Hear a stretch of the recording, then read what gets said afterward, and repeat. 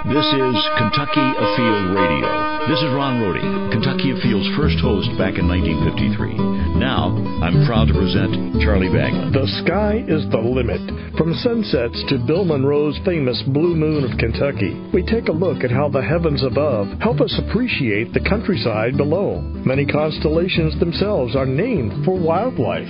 And every now and then, Mother Nature has a trick up her sleeve, such as in the summer of 17, as western Kentucky prepares for nightfall in the middle of the afternoon. We go inside outdoors to shed light on the night, next on Kentucky Afield Radio.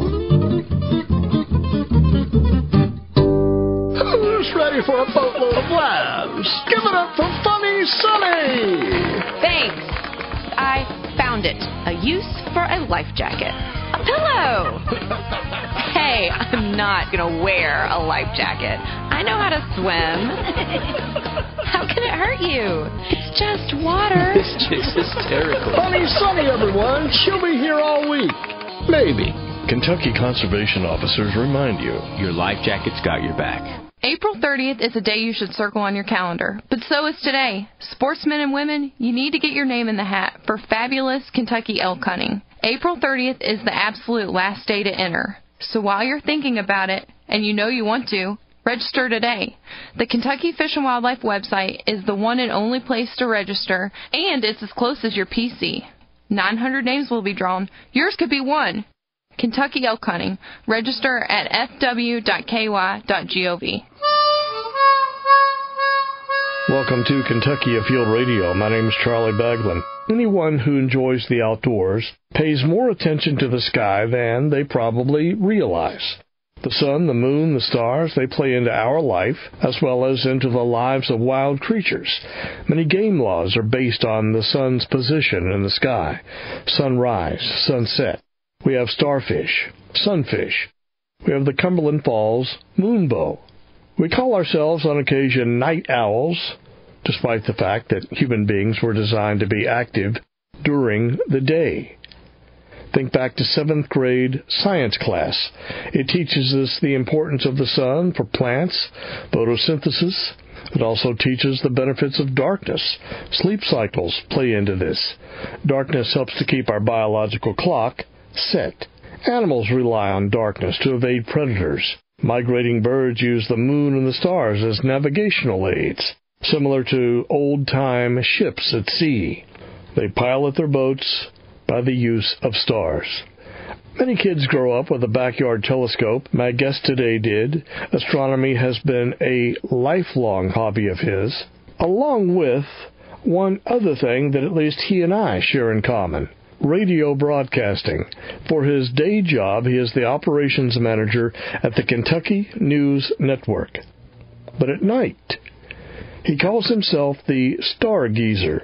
Mark Stephen Williams, welcome to the show. My pleasure. We both have been in radio since the dawn of time, and it wasn't until, I want to say, recent years that I knew that you were a stargazer, an astronomer. Mm-hmm. To what degree do you do that? I am a passionate amateur astronomer, Charlie. I love watching the night sky. Cultures throughout time have had a great respect and love and enjoyment of the night sky. The Celts, the Druids, they used the stars as calendars to map when do we plant, when do we harvest, when do we get ready for winter, when is it a good time to travel. There's always something interesting going on in the sky. You're not that old, but you call yourself the Stargeezer. That's clever. StargeezerAstronomy.com. And I'm just looking at your card. Astronomy, science events, schools, church, private parties. You do this sort of an outreach. It's not just something you do for fun, isn't it? Well, the reason that I started with this was a very practical one, is light trespass and light pollution. And we're losing the night sky to urban light. We waste billions of dollars and millions of kilowatts in misdirected light. Your program is about wildlife. Lighting will change the habits of predators and prey. Predators don't go out as much on a full moon night because the prey knows that the predators will be able to see them. This light can affect circadian rhythms. It affects the production of melatonin, which is linked to cancer. So my initial reason for getting into astronomy outreach was community education about the outdoor lighting issue. And from there, it just took off. One thing I had read long ago about moths, they will use the moon as a means to guide themselves along. For navigation, right. Now, granted, they still fly when it's cloudy, and they get where they're going, but the moon is an aid, and they will fly with their body sort of at an angle to it, knowing that they will never get there. That lets them get other places they're going here on Earth, plants and what have you. But if they see a street light, they will mistake that for the moon. They fly at an angle to it. Generally, they get there. And that results in a spiraling nightmare by the moth. That's why they're just simply going in circles. If you've heard the story about sea turtles, I had a friend in Texas, San Padre Island National Seashore, and she says, yeah, you got to have the moon and the stars because the twinkling on the ocean tells the sea turtle where home is. I think that affects them as they come ashore to lay their eggs. They know where the sea is. Right. They have a context of where the ocean is, where the sand dune is. If they see bright lights of a city, that'll throw them off. I mean, the natural cycle of things, we're supposed to have day and night. The night sky is a natural resource, and probably 90% of the population has never seen a truly dark sky to get away and see the Milky Way and see double stars and see all these wonderful things. I'm a member of the Louisville Astronomical Society. We do a lot of outreach in town, in the metro area, but if we want to get away and do astrophotography or do some really nice stargazing, we go to Crawford County, Indiana, which is about 50 miles out of town, southern Indiana, west of Louisville, and they have a beautiful facility there, the James Baker Center for Astronomy. Wonderful roll-off roof observatory, 16-inch telescope and all that, but we have to drive 50 miles if we want to go see a dark sky. And then, even then, you can see, for 10 or 15 degrees above the horizon, you can see the light dome of Louisville or Brandenburg or wherever. Put your lights on a timer or a motion sensor. Turn it off. If you point your lights down and don't use excessive lighting, you'll save a lot. You'll save energy.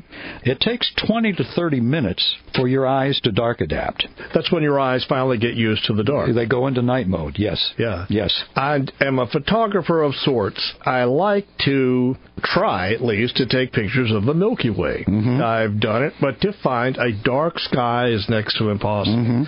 A friend of mine and I went out in December and went out to Chimney Top Rock and Red River Gorge. Wow. And it's dark out there. Finally, you find a place that's dark. You look around, because you got to bear in mind your camera is going to have a shutter speed of about 15 seconds, and so the periphery around the horizon, if there are cities out there, Slade, for example, or Beattyville, any light shining from out there will show up along the horizon. Right. We call that a light dome, by the way. A light dome. It's hard to find dark sky. Absolutely. There are folks now that have astronomy resorts, bed and breakfasts. A lot of them are in New Mexico, Arizona. The International Dark Sky Association is based out of Arizona. Some communities now have lighting ordinances. Thou shalt not shine thy light on the neighbors, across your property line. And they take it seriously. Yeah, absolutely. But like I say, a lot of places they would just see that as simply a joke. You can be efficient. Either turn it off, put it on a motion sensor so it only comes on when you're out there walking around. Use common sense. Okay, Mark, Stephen, let's talk about people's fascinations with the sky. For me, it'll go back to Star Trek or maybe Lost in Space. There were a few even before that came about with John Glenn being the first to orbit. But since then, we have Star Wars and Battlestar Galactica, and holy cow, the list is as long as your arm. I don't think that people will ever stop being fascinated with the night sky. Do you? It's like a walk in the forest. It's like rafting down a river. The enjoyment and the contemplation of the universe naturally restores you. I mean, without knowing any of the science, You can walk out in the backyard. You don't have to know, I'm looking at Jupiter, or I'm looking tranquil. It's tranquil, and it's amazing, and it's calming. We have some astronomers in our heritage: Copernicus, Galileo, Hubble. Why do these cool guys only have one name? Well, those are generally their last names. What do they call you? Do they just call you Williams? Hey, you. No. They will call you William. They call me MSW or Geezer or Hey You. That's the deal. Astronomy is the topic. More after the break on Kentucky Afield Radio.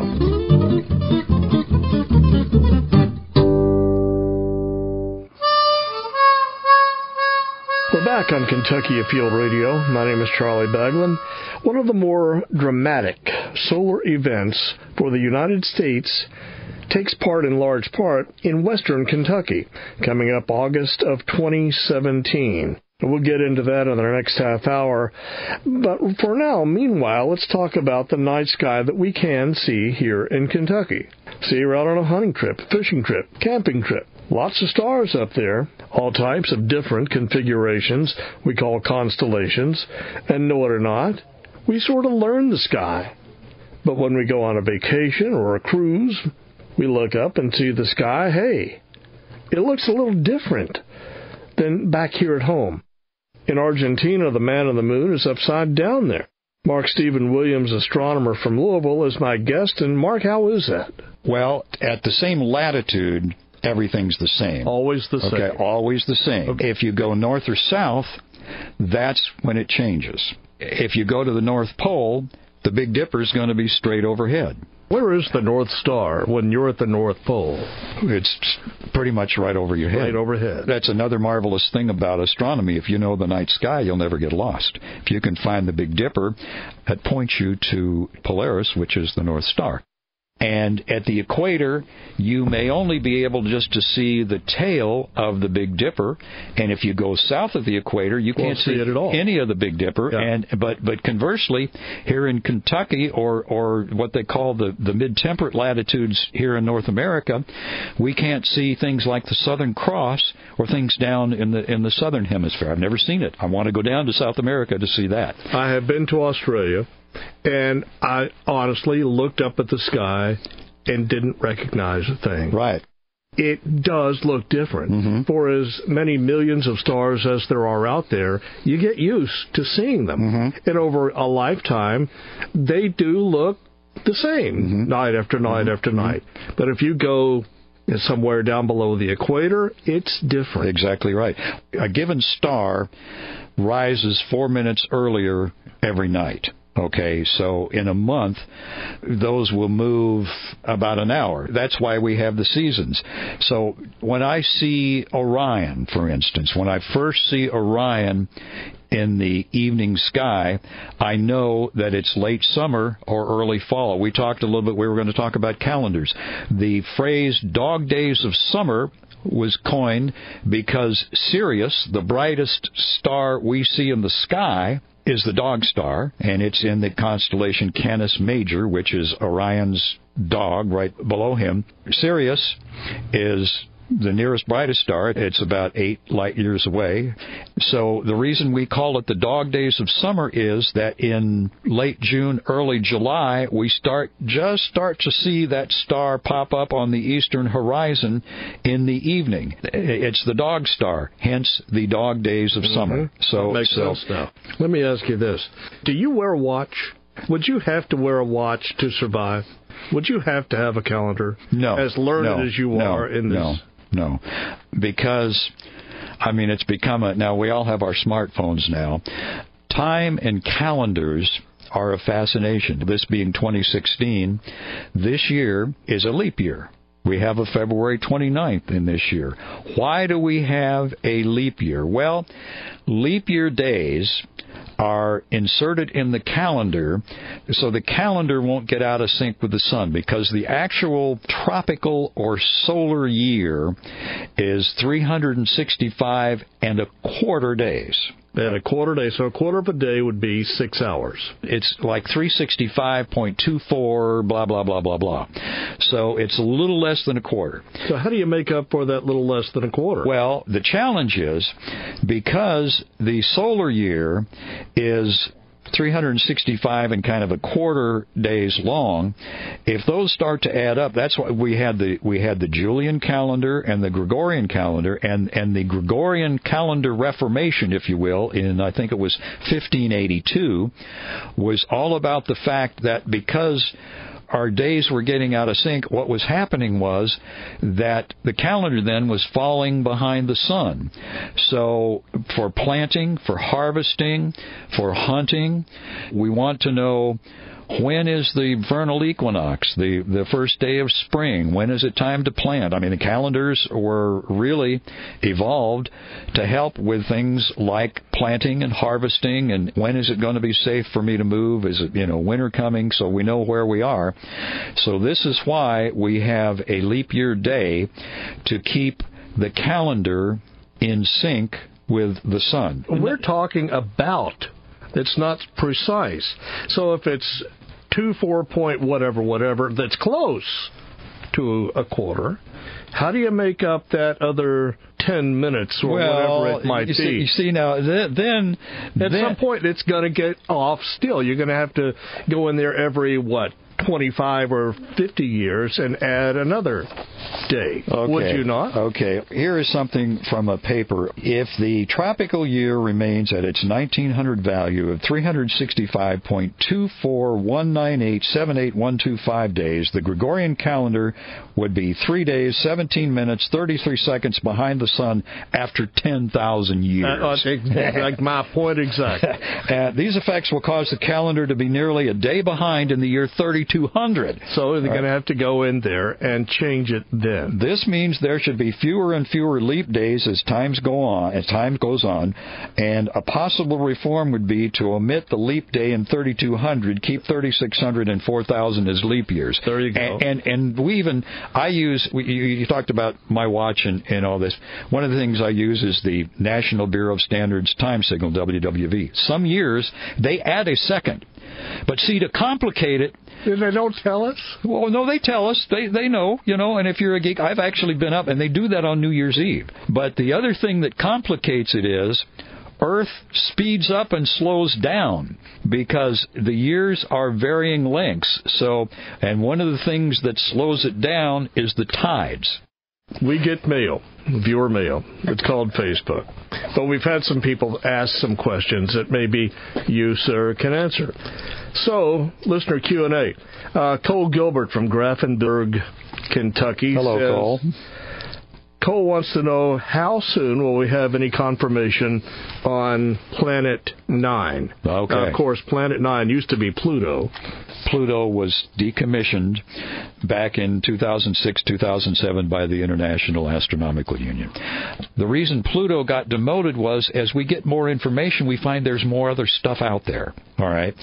Pluto is more like one of the probably thousands of little bodies, those Kuiper Belt objects that are out there, probably 50 to 100 astronomical units out. And then beyond that, we have the Oort cloud, which is kind of comets. So what Brown and Mr. Badigan have discovered is that a bunch of these Kuiper Belt objects are being gravitationally influenced somehow. They're lining up in groupings. And so what these two astronomers are deriving from that is there has to be something out there that is gravitationally perturbing the orbits of these guys to make them line up this way. It's the size of, I think, 2 or 3 sizes the radius of Earth, and I think it's probably a gassy object. They just don't know. So their theory is there's something out there, and probably it's another planet. So somebody's going to have to find it. And that's Planet 9. Yes, Planet 9, or it had a nickname. I think the thing was called Nibiru. Okay, Nibiru. But it's Planet 9. And then after that news came out, somebody tweeted hey, I'm Pluto, I'm already Planet 9. That's a long year. Any confirmation of we accept this as a planet, as we know planets, may not come, or what do you suspect? Well, we have to find it first, and it depends on if it's way, way out there. Do we have the telescope ability to look at it and find it? You know, scientists, they do amazing things now, so, you know, we don't even know where to look yet. These people are extremely bright, and we'll find out. Ann Ackerman listens in southern Alabama. Hi, Ann. Which one of those stars out there is her lucky star? Oh, the term lucky stars, we use that all the time. Do you have a lucky star? Well, some of that's marketing, you know. It was also a Madonna song. I guess the lucky star is the star that you may see shining above you on a night that something wonderful, wonderful happens. What I do when I do an astronomy outreach event, I do birthday stars. So, for instance, I have a granddaughter who is 8.5 years old now. So right now, Sirius is her birthday star. I'm 68 years old. My birthday star this year is Aldebaran. When I go out and look at Aldebaran, and I think, gee, these little photons, this light that's hitting my eye tonight left that star the year when I was born. Nice. Okay? That's neat to think that. Understand what you're saying. So, Ann, let that be your lucky star, and I'm not going to ask your age. I don't know, I can't really tell, but from her picture, I'd say she's 22, 23 years old. Mark Stephen Williams is my guest this hour, and we have a fishing report standing by. After that, we'll get more into the topic of the total solar eclipse heading the way of Hopkinsville next summer. My name's Charlie Baglin. You are listening to Kentucky Afield Radio.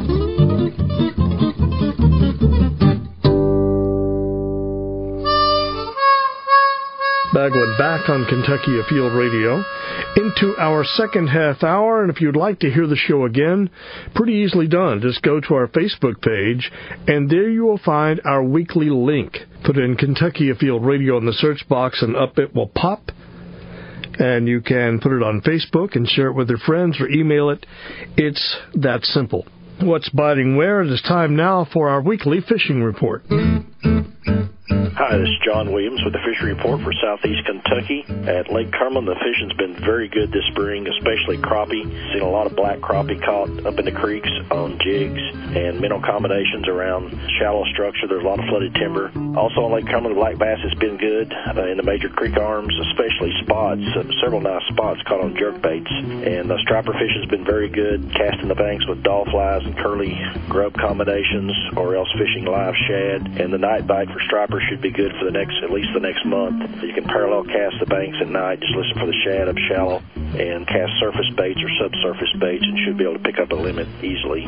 Also around the district, smallmouth and largemouth have been good at Laurel, mostly on jigs or swim baits. So get out and enjoy the weather. As always, good luck and good fishing. This is Rob Roll in the Northwestern Fishery District. With the lack of rainfall, both of our reservoirs are having a hard time getting up to summer pool. Crappie fishing at both reservoirs has begun to slow down over the last week or so, although fishermen still are picking up a few, fishing some of those brush piles. Bass fishing is picking up on all of our lakes. Nolan River Lakes, it's very good, and catching them generally on crankbaits, spinnerbaits, and chartreuse, fire tiger patterns. Lake Malone, bass are still holding offshore a bit. Ohio River is getting down to a fishable level now. Anglers are starting to pick up a few hybrid striped bass and striped bass below the major dams there at Candleton, Newburgh, and Uniontown. Don't forget our Finns Lakes. All of our Finns Lakes have been stocked with trout and catfish this month and last month. Please be safe on the water and always wear your life jackets. At Kentucky and Barkley Lakes down in western Kentucky, it's that time of the year. It's crappie season. The crappie have started moving up shallow, but they're still being caught out deep, so they're kind of in that transitional phase of where you can still spider rig the ledges and catching suspended crappie with minnows and jigs, but at the same time that water temperature jumped up over 60. The water level's right at summer pool level, and the fish are being found in the bushes, so they're ready to spawn. Some of them are already spawning, and so you can fish anywhere from deep to shallow. Minnows and jigs are typically the primary baits. Hearing a few reports of good bluegill, hearing a few good reports of channel catfish up in the embayments. Seems like the tailwater's doing really well too with striped bass, white bass. So it's springtime. It's time to go fishing. Well, this is Paul Reister, and I hope you find a good day to go. How was the wedding? I cried like a baby. Good thing you wore your life jacket. They say you can drown in a teaspoon of water. Makes you think twice about that next cup of coffee. Honey, I'll be outside washing the car. Life jacket. Before you break a sweat, before your next sad movie, wear your life jacket. Put on your life jacket and help with the dishes. Dad. Life jackets. You know when they're a stupid idea. You should know when they're not. Kentucky conservation officers remind you your life jacket's got your back. April 30th is a day you should circle on your calendar, but so is today. Sportsmen and women, you need to get your name in the hat for fabulous Kentucky elk hunting. April 30th is the absolute last day to enter. So while you're thinking about it, and you know you want to, register today. The Kentucky Fish and Wildlife website is the one and only place to register, and it's as close as your PC. 900 names will be drawn. Yours could be one. Kentucky elk hunting. Register at fw.ky.gov. We are back into our second half hour. This is Kentucky Afield Radio. My name is Charlie Baglin, and we are talking about the part of Kentucky outdoors called the night sky. Astronomer Mark Stephen Williams from Louisville is in the studio with me. And Mark, people have been talking about this for quite some time, even though it doesn't happen till August of 2017, the total solar eclipse. We've been taking some Facebook questions along the way here. I have one from a family in southern Indiana, the town of Madison. It's Mark and Missy and their sons, Sam and Zachary. They say they are a stargazing family, backyard astronomers, and they have several questions. When does this eclipse occur? How dark will it get in the middle of the afternoon? Will it trick animals into thinking that it's really night? And will it be so dark in the middle of the afternoon that we will actually see stars in the sky? Great bunch of questions. Okay, let me tell you about the Great American Eclipse of 2017, and this is going to be a monumental thing. This will be the first total solar eclipse, Charlie, to cross the United States. First total to go coast to coast. It's going to come in Monday, August 21st, 2017. Think of it as a highway, okay? About a 70-mile wide road. That 70-mile wide road will stretch from Oregon to South Carolina, and it'll go through 12 states. It's going to come in about Carbondale, Illinois, come down through Hopkinsville, just south of Bowling Green, north of Nashville, and on out, okay? So if you were within that swath... Any place on that highway... And you would have to look at a map to know exactly where... Yes, any place in that line. So it's going to come down through western Kentucky, through Crittenden, Caldwell, Hopkinsville, and all of that. Anybody within that 70-mile wide strip gets a total eclipse. Everywhere in Kentucky will get at least about 80%. I mean, if you're in Hazard, it'll be a slice. I mean, even up to New York, out to the West Coast, you'll all get a partial eclipse. But you got to be in that band to get the total thing. All right. Then on top of that, the Hopkinsville area, from about Carbondale, Illinois, down to almost Bowling Green, is the center of the eclipse. That little area there, you'll get 2 minutes and about 42 seconds of totality. Totality is when the sun completely disappears behind the moon and you can see the solar corona. Mark's question is a very good one. What I'm telling people, and we're working right now to do an event, Hopkinsville is expecting 100,000 people. In 2017, the total solar eclipse will be bigger than the Kentucky Derby in Kentucky, okay? All right. Because millions of people across the United States will see this. And like I say, the only difference in the area around Hopkinsville, they get a little longer. If you're out in Oregon, you'll get about 1 minute and 50 seconds. So what will happen, it's not just the 2 minutes and 30 seconds you will get, it will be the whole experience. It will be watching the shadow approach from the west. He asks a great question about wildlife. Wildlife will be unsettled. They'll settle down and they'll think it's going to be nightfall. How dark will it be? Well, I mean, it'll get not quite as dark as night, but maybe late twilight. The stars will come out. Venus, Jupiter, and Mars will be kind of in the sky. So 3 or 4 minutes, I mean, it'll be like a real fast twilight. The stars will come out. One of the things people want to look for is something called Bailey's beads. If the eclipse is when the moon is at what we call perigee, which is closest to the Earth, it's a little longer and it covers up more. If it's an apogee eclipse, and lunar eclipses always happen at the full moon, solar eclipses always happen at the new moon because the new moon gets between us and the sun. One of the things you want to watch for is those Bailey's beads, which are the little rays of sun peeping around the mountain ridges on the limb of the moon. Animals will settle down. They'll think it's going to be night.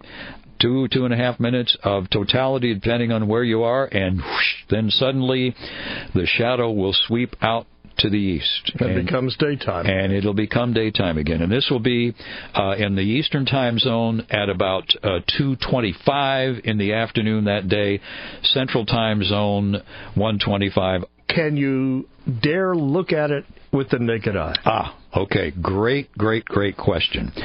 No. You can during the totality, but you never, ever want to look directly at the sun because you'll put your eye out, kid. What do you need to take to look at it? Well, and I brought one for you. There are several manufacturers, little eclipse glasses. This stuff's going to sell like hotcakes. Oh, absolutely. These are like the little 3D cardboard things you get at the movies, little cardboard goggles. He also has a handheld version, and I believe it's got a special mylar, but it filters out like 99.98% of the light. You either put those on or hold them up. Viewing through a telescope, you put a solar filter on the front of the telescope. Some less expensive telescopes, they give you a little eyepiece that's got a filter in it, but the heat of the sun through a telescope will crack that, so you put a filter on the front end of the scope. But we'll announce at some point where we're going to be doing our eclipse adventure. We hope to have the eclipse viewers, but you want to be very, very careful. And these things are nice for looking at the sun. I have one of the little eclipse viewers that I brought for you, and I just keep it in a little Ziploc bag, and I'm going to give you one of these because it's fun to go out and look at the sun, look at sunspots. Another thing that's happening this spring is going to be on, I believe it's May 9th, what we call a transit of Mercury. That's also going to be on a Monday. And a transit of Mercury is not as rare as the transits of Venus. Last one of these we had visible in the United States was in 2006. That means comes between the Earth and the Sun. Yes. And you can actually see the planet against the Sun. Yes. So again, you're looking straight at the Sun. You're looking straight at the Sun, but again, you got to have the proper filter. So either through a filtered telescope or with one of these little eclipse viewers, and there will be them. Those will be available from a number of sources, but Rainbow Symphony is a great one. For the transit of Mercury, it's going to appear like a little tiny dot, like a sunspot, but that's going to be that's a day-long event that'll start right at sunrise for us here in North America, and it will last for about 7 hours because Mercury's so tiny. So pencil in the date of Monday, May 9th, and we'll do an event on that. Maybe I'll come out and set a telescope up here with you, and we'll watch it together. The eclipse sounds fascinating. Lifetime event. As Milestone. long as it's sunny. Right. Clouds have to be the worst enemy of an astronomer. Is there any way to have a contingency? You'll just have to watch the forecast, I guess. Absolutely. I've spoken with tourism people at Hopkinsville. They started getting inquiries from all around the world, from Asia and Europe, in 2007, Charlie, 10 years before. What if it's cloudy? When I started looking at the options for viewing this, I talked to some folks in Hopkinsville. These serious eclipse chasers will come in and be in place. What will happen with this is the last week to 10 days before all of a sudden this will be all over the news. It'll be the biggest thing going on other than the Kentucky State Fair. For Kentucky, I've already researched it. For August, the likelihood of clear skies is 70%. But you never know. A 1-hour cloudburst can come in and ruin the show. All right, now you're going to have your setup there, and my suspicion is you're going to have a group with you. Mm-hmm. You're going to be watching the clock, going to be watching the forecast. If there are clouds coming in, what do you do? How does that change your course? You can only go on that one path of the eclipse, right? What the serious eclipse chasers will do, well, anybody who wants to see it is day of or the day before, people will be looking at the forecast, and one of the things I have on my website is the Clear Sky Clock, which is something put together by Attila Danko up in Canada, and normally we use it for nighttime. You know, if we're going to have an event and it's going to be cloudy, that kind of ruins the party. But we'll be looking at that days ahead. If it's going to be clouded out, boom, you hop in the car and you drive 500 miles to wherever you got to be to see the thing. You know, because, again, this is a lifetime milestone event. Now, let me add this one caveat. There will be another total eclipse of the sun come through, but it's going to come in the other direction. It's going to come up from the Gulf of Mexico, and I believe that's in, I want to say April of 2024. Don't hold me to that, but it's in 2023 or 2024, and it's going to sweep up from the Gulf of Mexico and clip the extreme western part of Kentucky again, but this one will sweep up through Indiana and out to the north. Okay. And like I say, 2023 or 2024, I don't So you remember. got a shot if you missed the one. You got a shot. Well, but this eclipse, the Great American Eclipse of 17, stands to be the most viewed, largest audience in the history of eclipses. There will literally be millions of people. You can bet there will be webcasts. There's going to be a recreation of what's called the Eddington experiment. Einstein had proposed his theory of relativity. And one of the things old Albert said was, well, one way we can prove my theory of relativity is correct is by observing a solar eclipse. And he said, if I'm right, a large, massive body like the sun will bend light. At the eclipse of 1919, Einstein was dead on. When the Eddington experiment verified Einstein's relativity, Einstein was immediately a superstar in the science community. There's going to be a recreation of that Eddington experiment all across the country from coast to coast. We will be back with our final few minutes with astronomer Mark Stephen Williams and some advice on how to get started in the hobby yourself. Stay tuned. You're listening to Kentucky Afield Radio.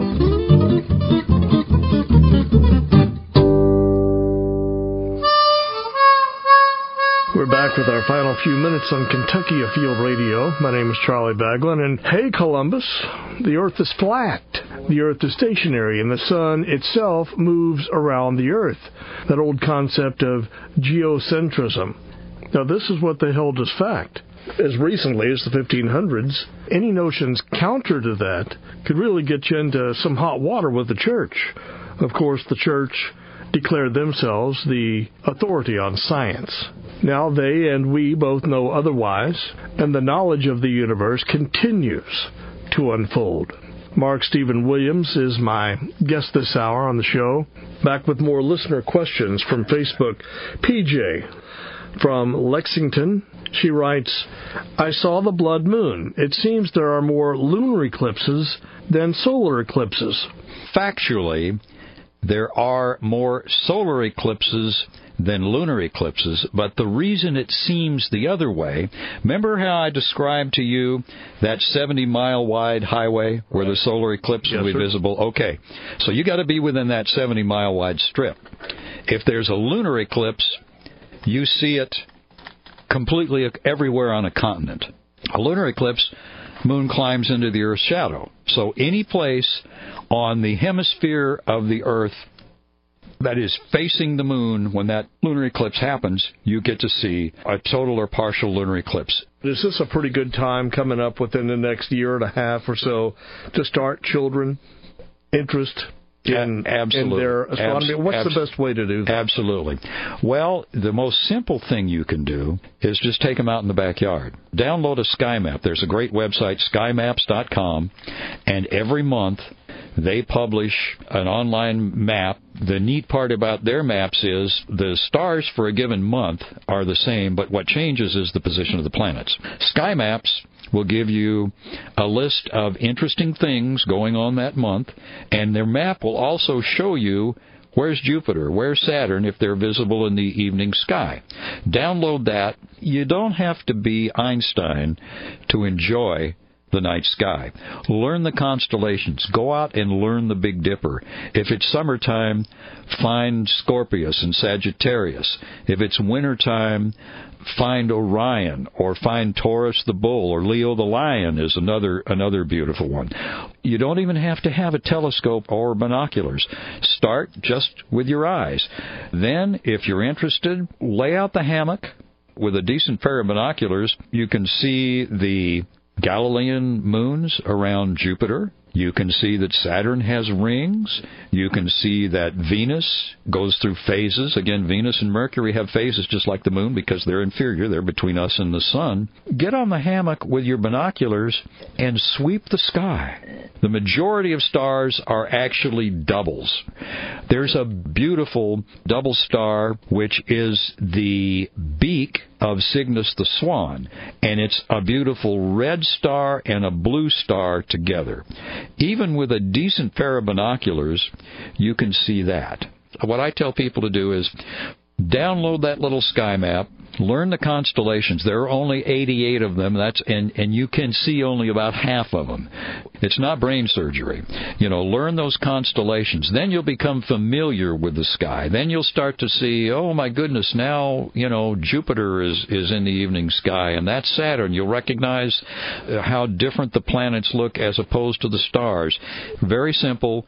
Get out and enjoy it. Visit the website, stargeezerastronomy.com, or we're up on Facebook. If you got questions, ask me about this stuff. We've had some great questions here, and it's great to hear from your listeners. And we're available. We'll come and do a backyard star party. We'll do something for you at your business. I would like, in central Kentucky, the distillery trail now is a wonderful thing. I would love to do a star party at a winery or a distillery. Can you work? Or let's go hunting. That would be fun. Let's go hunting and fishing. You take me out to the lake. I'll bring the telescope, and we'll have a blast. You're on. Apps are a great thing, and everybody has an app if it's on their tablet or iPhone, iPad. I have one on my phone. It's just called Night Sky. Mm-hmm. And you hold it up. The phone knows exactly the angle where I'm looking. My wife, all the time, she'll be using it more than I will. What is that star? Is that Mercury? Is that Mars? And she'll look at it and she'll figure it out. What I like about this app is that you can tilt it down below the horizon, so you're actually seeing through the core of the Earth, and you'll see the sky from you're not supposed to see. Start basic. Print out that sky map, take it out in the backyard, put the phone down, look at that and say, okay, and what's the app you're using? You're more ahead of that than I am, actually. Light years. Light years ahead. Okay. It is called Night Sky. Night Sky. So that's a great way to start, because you can hold that up and say, okay, there's Scorpius, or over there is the Summer Triangle, or there's Orion, or my goodness, I just found the Big Dipper. But there's plenty out there from which to pick. All kinds. Just go out there and just shop. All kinds, yep. StargeezerAstronomy.com.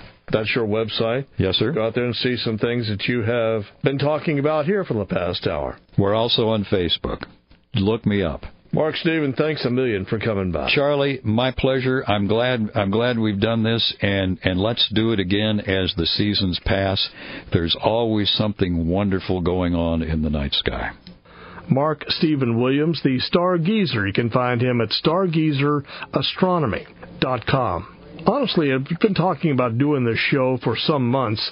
I did a little research prior to see how really closely does it apply to wildlife in the state. Talked to a few wildlife experts I know at the Department of Fish and Wildlife. They said, by and large, it's intriguing, but Kentucky is a dark state, and so here it is not studied all that much. Avian ecologist Kate Slanker did agree that migrating birds can become disoriented by light, the light of cities, the light of buildings, causing them to fly directly into the walls or circle around until they just drop from the air from exhaustion. Nocturnal animals do find themselves in light, making themselves more vulnerable to predation. Fireflies, other luminescent bugs like glowworms, they use light to communicate, hence they need a dark night. Even frogs will refrain from singing their mating chorus under the glare of artificial light. It's a topic worth Googling.